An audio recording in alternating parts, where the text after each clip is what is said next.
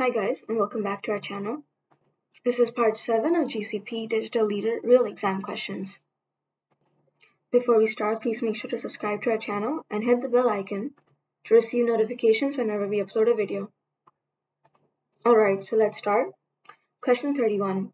An organization wants to use all available data to offer predictive suggestions on their website that improve over time. Which method should the organization use? Let's read the options. Option A, data automation. Option B, trends analysis. Option C, machine learning. And option D, multiple regression. Alright, so let's start by eliminating the options. So we'll start with option B, trends analysis. The question requires the website to improve over time. Now, trends analysis is used to make investment decisions. We don't need to make investment decisions in this case, so B is not the answer. We'll just cross off B. And now let's go on to option D, multiple regression. By definition, it is a statistical technique that can be used to analyze the relationship between single dependent value and several multiple independent values. We don't need that in the question. We just need predictive suggestions so that the website improves over time. So D is not the answer. We'll cross the D off. Now we're left with options A and C, data automation and machine learning. Option A, data automation. It'll help in getting the data from multiple sources into a single data depository, but it won't help in making decisions. That is why we'll choose machine learning over data automation. That is why A, data automation is also not the answer. So we're only left with C, that is machine learning, and obviously that is the answer because it'll not only help in getting data from multiple sources, it'll also help in offering predictive suggestions. So once again, for question 31, C, machine learning is our answer. So let's head on to the next question, question 32. Let's read the question out. An organization wants to transform multiple types of structured and unstructured data in the cloud from various sources. The data must be readily accessible for analysis and insights. Which cloud storage system should the organization use? Let's read the options. Option A, relational database. B, private data center. C, data field. And D, data warehouse. Alright, right off the bat, we see that the question requires the storage system to store both structured and unstructured data. We'll underline that. Now, the thing is, A, relational database, it only stores structured data, not unstructured data. That is non-relational database. That is why A is not the answer. We'll cross A off. Now B and C, private data center, it's telling you to use the entire data center as a storage system. We won't need that big of a facility, so that is why B is not the answer. We'll cross B off. C, data field. Now data field is just a simple component. It's only a part. For example, if you take open office database, data field is basically when you specify the type of data, you specify the field of the data. That is what a data field is. We don't use that to store the data. That is not a storage system of any sort. That is why data field is not the answer.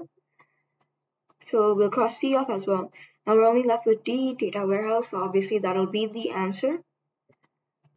And now if you encounter this question in the exam and you see data lake as an option anywhere or data lakes, so you will choose that over data warehouse because the actual answer for this question is data lakes, but since that is not available in the options, we'll choose data warehouse. So once again, D, data warehouse is the answer for question 32.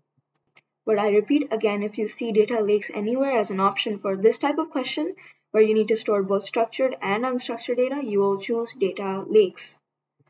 Simple way to remember this is obviously lakes have way more storage space than data, a warehouse. Now the thing is, unstructured data, it requires more space. And since you're storing both structured and unstructured data, you need a lot of space, and data lakes are convenient for that. So if the options contain both data lakes and data warehouse, you will choose data lakes over data warehouse. But for this question, it'll be data warehouse since data lakes is not an option. Let's head on to the last question of this part, question 33, which is a very simple question actually. So let's see. An organization operates their entire IT infrastructure from Google Cloud. What should they do to prepare for data breaches? Let's read the options. Very easy question, I say. Option A, reduce reliance on multi-factor authentication. Option B, data security is Google's responsibility, so our preparation is minimal. Option C, create an incident plan to mitigate impacts. And option D, strengthen their data center perimeter security. Now, the main aim of the question is what should we do to prepare for data breaches? Like, how do we prevent data breaches? Now, we'll see option A does the complete opposite. It says reduce reliance on multi-factor authentication. Now, the thing is, multi-factor authentication helps us prepare for data breaches. It keeps the system secure. Now, if you're reducing the reliance on such a system or such a way of authentication, then obviously you're more vulnerable to data breaches. That is why A is not the answer, it is false.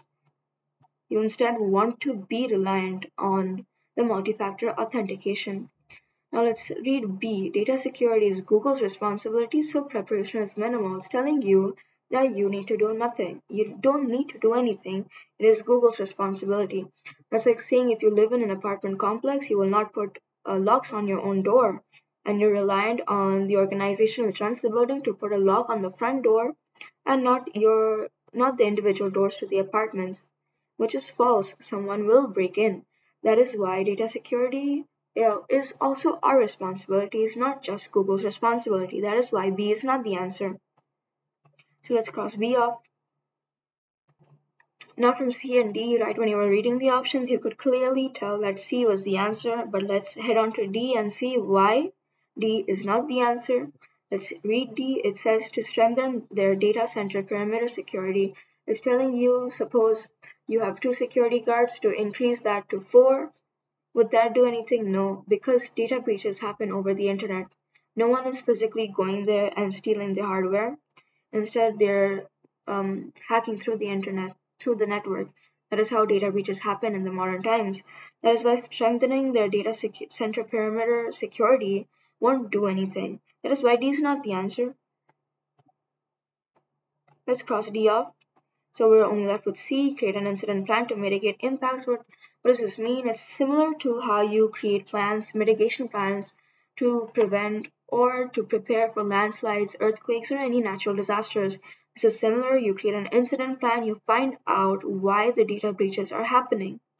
And with that plan, you know how to mitigate. You know how to mitigate the impacts, you know how to prevent any severe damage. That is why C is our answer. Once again, C, create an incident plan to mitigate impacts, is the answer for question 33. Alright guys, that was the end of this part. Make sure to leave a like on the video and comment down below if you have any suggestions. And once again, please subscribe to our channel and hit the bell icon. Also, as mentioned in other videos, we offer memberships, so please become a member of our channel, join as a member of our channel, and you'll be able to get access to other videos too. Please keep in mind that the videos available to the members are not available to the general public, so it'll also help in preparing for examinations and help you be ahead of others. Alright guys, that's a wrap. See you guys next time. Bye.